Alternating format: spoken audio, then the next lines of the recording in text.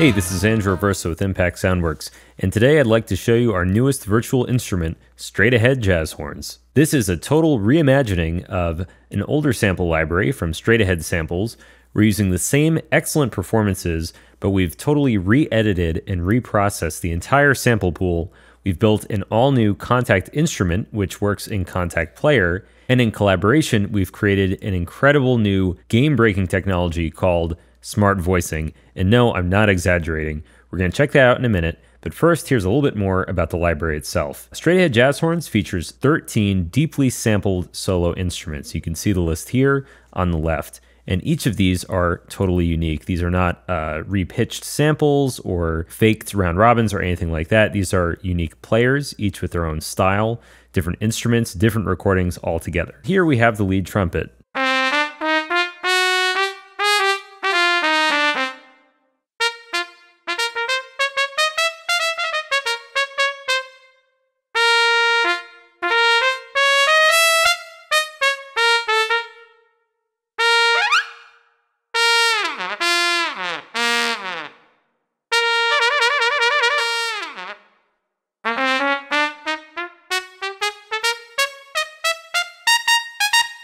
These are really, really expressive and deeply sampled. Each has 3,000 to 4,000 samples or more, 2 microphone positions, and if you've used our previous Takt instruments, you'll immediately recognize the articulation interface, where you can control things like mapping for every articulation, as well as dynamic control. So for example, sustains right now are on crossfades with the mod wheel or any other CC, while staccatos are on velocity.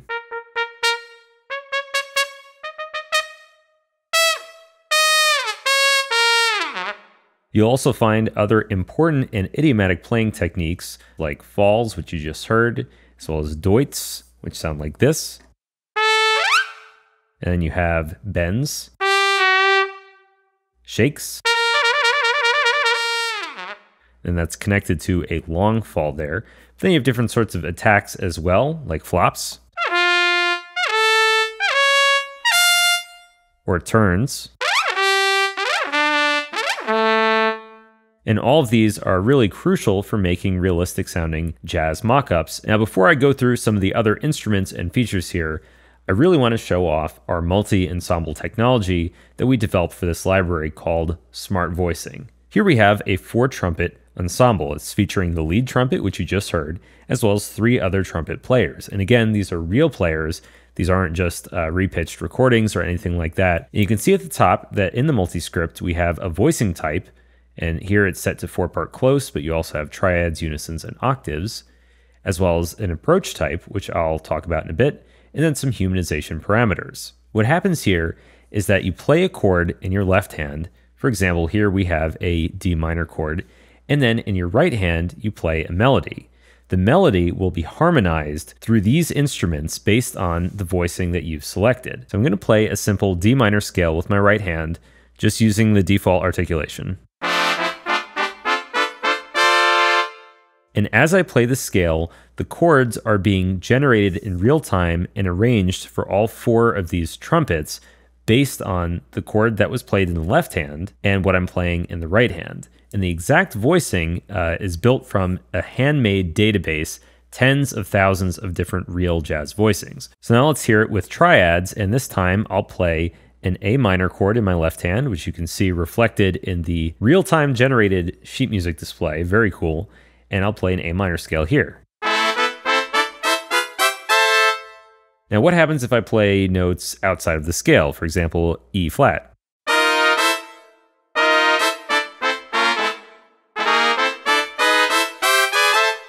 The chords generated depend on, again, the voicing that you selected, as well as the previous note that you played. So if you go from an E flat to an E, the chords that are generated will vary depending on what kind of approach type you pick, suggested, chromatic. Now, because this is essentially a very intelligent MIDI modification script, you can use articulation key switches here, just like you would any other solo instrument patch. So for example, if we wanted to play staccatissimo instead,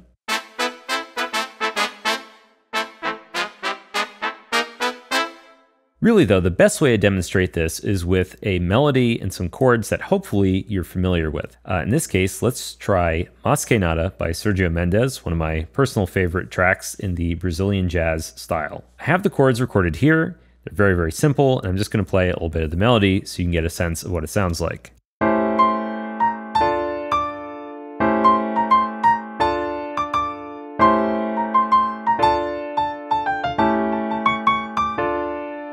And then it goes on for the B section, but that's the basic idea. So normally, voicing that for jazz horn ensemble might take a little bit of time in MIDI. You'd have to play in all the individual instruments. You'd have to worry about, again, voices stacking in an unrealistic way.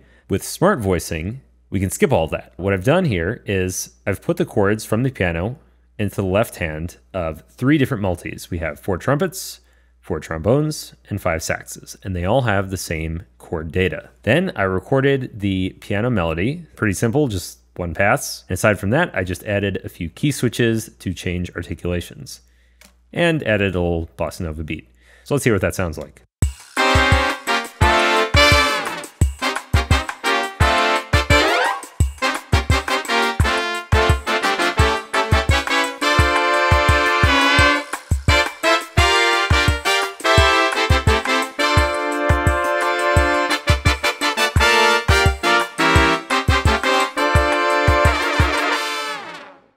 Everything that you just heard was being generated with 2 very simple inputs. The first is the melody, just monophonic, plain old melody, and the other are these chord changes. And these chords here are just the backbone for the chords that are being generated by smart voicing. Obviously, we had way more chords, way more interesting stuff going on than just these simple chord inputs. But that's the beauty of smart voicing. It does all of the arranging and note selection work for you. And it's all realistic because all of those split MIDI notes that are being generated are being sent to each individual instrument. But it gets even better. Using Kontakt's Send MIDI to the Outside World feature, so here for the trumpet ensemble, I have script generated notes being sent out. You can actually have Kontakt drive another software instrument. Let's turn up some pizzicato strings and hear what that sounds like.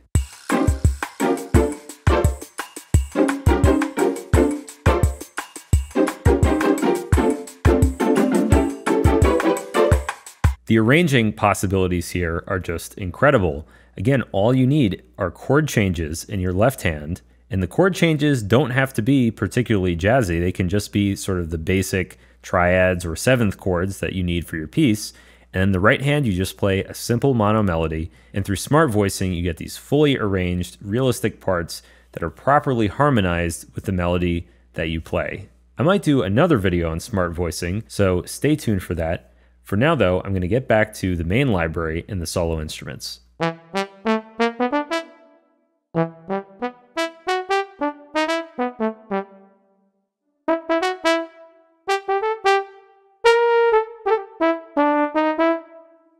I know I'm not the best jazz keyboardist, but hopefully you're getting an idea of the expressiveness of each of these instruments and what they can do. So here are some of the other features common to all the instruments in straight-ahead jazz horns. All of them have 2 mic positions, each of which has a different tone. Let's turn on the other mic.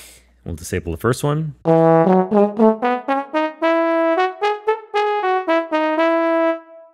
As with our Ventus instruments, we also have CC assignable dynamics and vibrato. And here they're set to CC1 and 2, but these can of course be changed. And we also have some handy features like phase-aligned sustain samples, which are optional and reduce the phasing if you're doing quick dynamic crossfades. We also have an alternate dynamic mode, which uses more EQ and filters for the dynamic changes. Which one you use will depend on the kind of music you're doing, how fast the dynamic changes are, and whether the instruments are used solo or as part of an ensemble. There are also a number of advanced features here which let you tweak things like vibrato, different legato settings, whether the round robins are sequential or random. One useful feature is the ability to temporarily latch the attack articulations. So let's say I have a staccato enabled.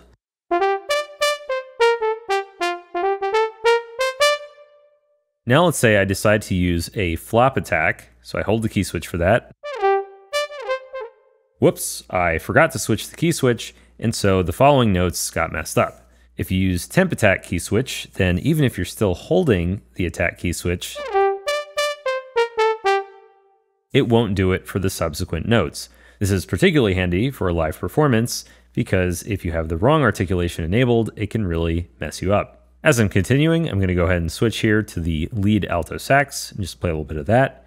And then we'll check out some of the articulations in a bit more detail and some of the changes that we made to tact.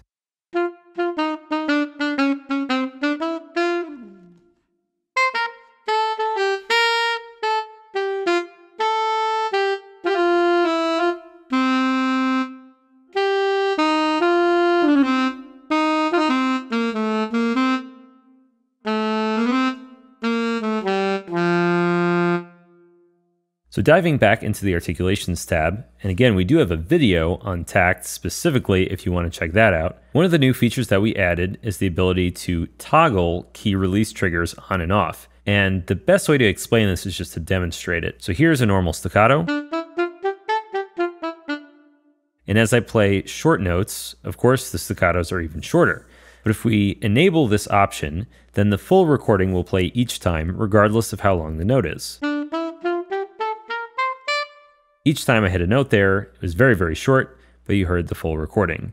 This can be very useful for falls, so you don't cut them short.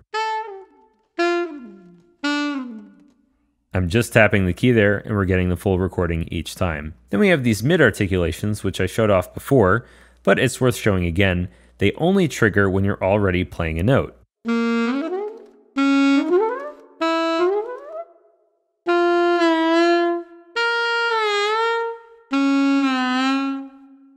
These are just great for realism, and they really add a lot to your MIDI mockups. Lastly, we also have our custom effects rack with analog modeled EQ, compressor, delay, and a convolution reverb. We've enabled the reverb for the solo instruments by default, but you can turn it off if you want to save CPU and use a send effect in your DAW instead. You'll also notice that for both the instruments and the multis, we have 16-bit and 24-bit versions of the entire library. So if you care about that 24-bit fidelity, it's there and waiting for you. Straight Ahead Jazz Horns is available now for the price of $249, and again, this works with the free Kontakt Player version 5.5 or higher. If you already own the original Straight Ahead Jazz library, please contact us. We have a very big discount for you. This has been Andrew Aversa. I hope you enjoyed the library. I'll see you in the next video.